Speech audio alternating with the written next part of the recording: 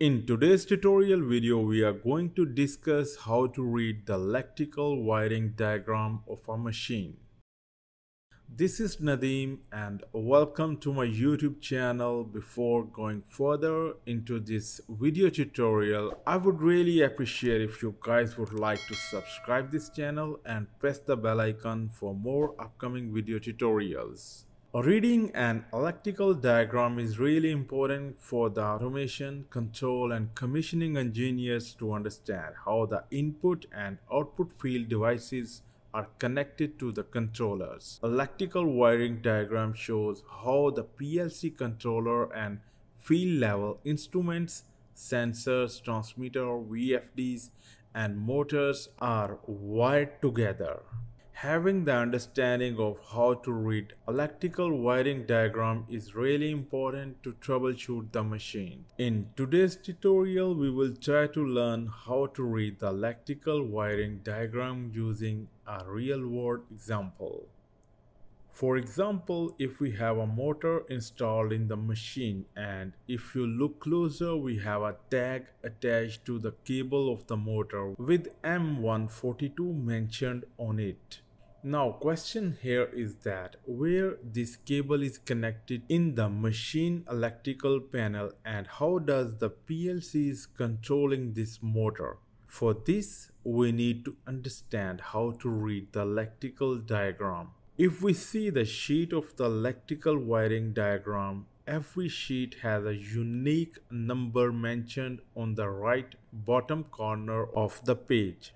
So all sheets in the electrical diagram has a unique number just like any normal book. Next thing you can see at the top of the sheet. This sheet is divided into some vertical columns starting from column number 0 all the way up to column number 9. Same way, if you look at the left side of the sheet, this sheet is divided into some rows horizontally, starting from A, B, C and up to F. These rows and columns together make a grid on the sheet. This grid makes it easier to locate objects on this sheet. Now we have some basic information about the electrical diagram sheet. Next, very important thing is that all field devices, wiring, controllers, power supplies will be mentioned or represented on this sheet in the form of symbols. So before going into electrical wiring diagram, we should know the basic symbols of the electrical devices like push buttons, contactors, power supply and the motors. Normally in every electrical diagram at the end of the drawing there will be few sheets showing all the items and the devices used in the project along with their symbols. So you can scroll down the sheets and have a look on these symbols. On this sheet you can see that the symbols of the DC power supply, power isolation switch, motor and VFD etc. Coming back to today's example, as we have seen previously the motor tag, this motor tag have a number M142 on it. We will see now how we can trace back the wiring of this motor. Now we know that the tag number of this motor is M142.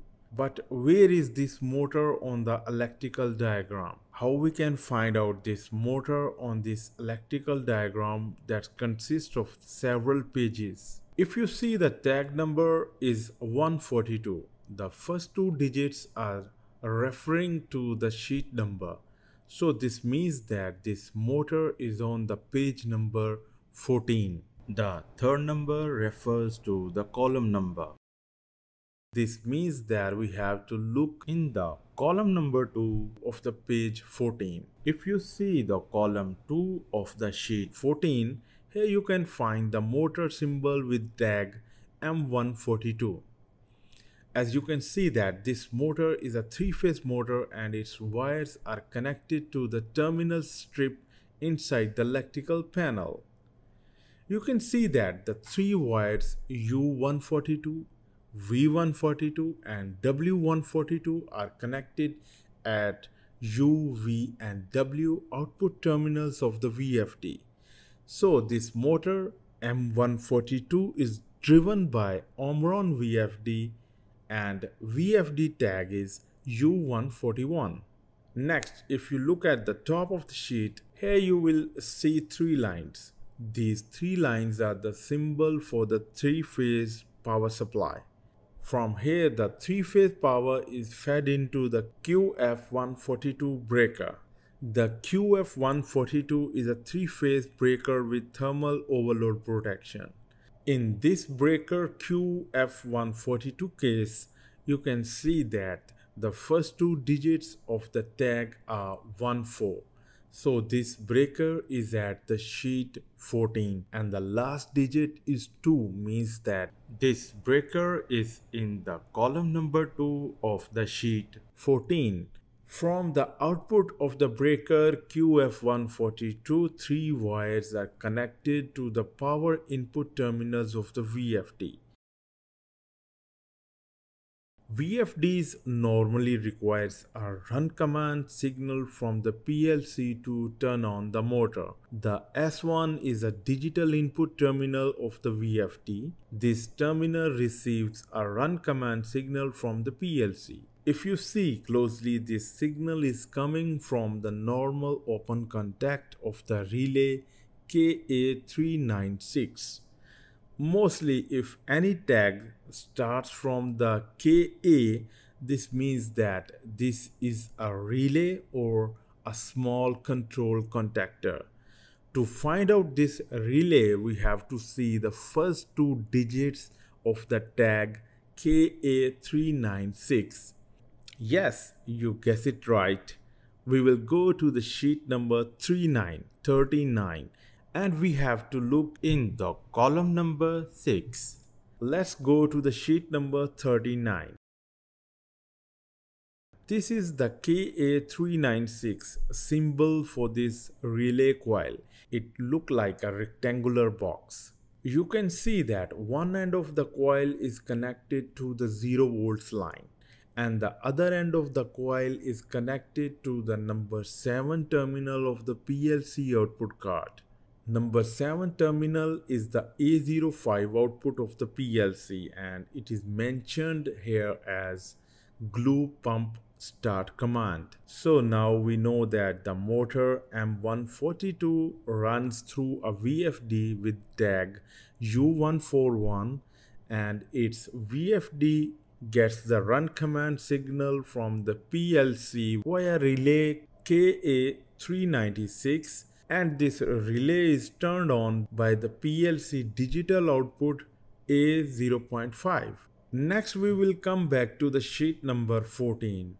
We know that the VFD gets an analog speed reference signal from the PLC to control the RPM of the motor. VFD have two wires connected at FC and FR terminals.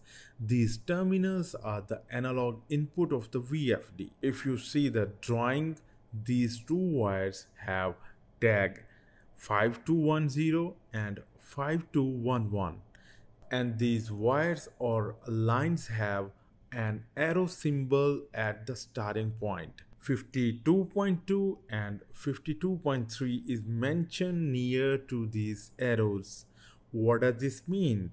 This means that these wires are coming from the sheet number 52. So we will go to the sheet number 52, and here you can see that the wires 5210 and 5211 are connected to the analog output of the PLC.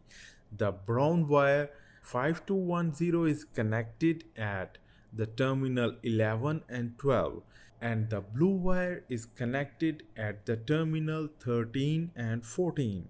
If you look closely, PAW276 is mentioned above these terminals, which is the analog output address in the PLC program handling this particular analog output signal.